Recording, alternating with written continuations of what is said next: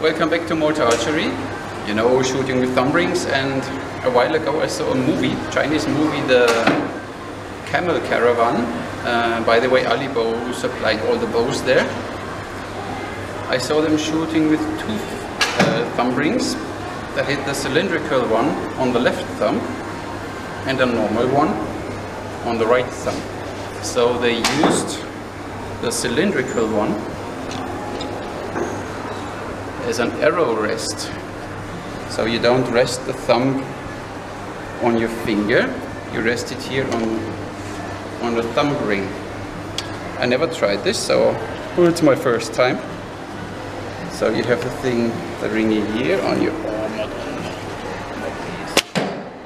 So maybe it was supposed to reduce friction on your finger, because it was always about how far can you shoot and do the maximum or get the maximum out of the bow. And of course, when you shoot from a piece of wood or horn, the arrow slides better than from your skin.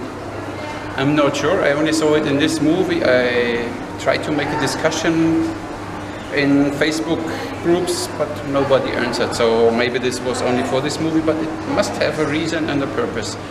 It's not too bad, but of course it's a personal thing, I don't know. So if somebody knows something, please down there in the comment box let me know if somebody knows about this system of shooting with two thumb rings. Thank you very much.